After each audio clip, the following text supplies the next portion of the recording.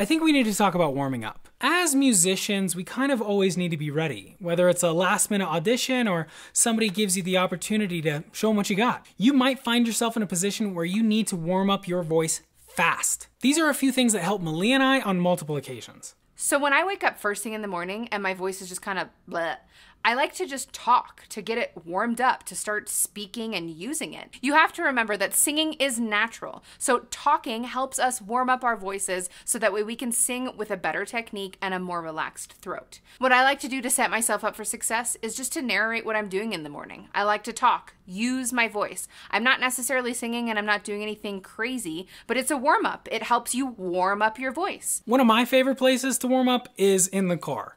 You know, nobody's around, you can go as loud as you want. What I would do is I would do a siren, and I actually start high and take my time nice and slow and low. So, ah. And these are neither my highest or my lowest notes.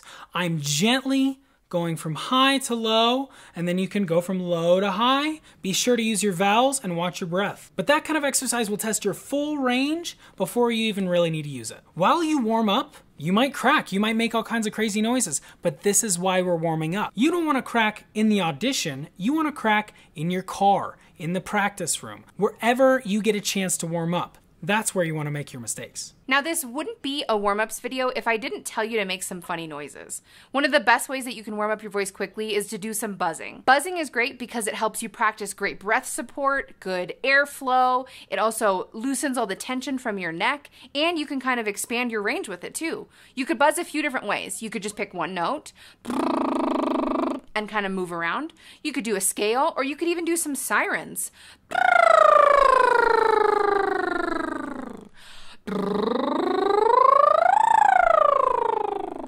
This one you might want to find a private place to do just because you look like a crazy person if you did it in public, but it's definitely a quick and easy way to warm up your voice. So when you're in a pinch, try these warm-ups and let us know how they go in the comment section below. If you have some warm-ups that you do when you have no time, please share them with us. We would love to know what you're doing in order to get ready to sing.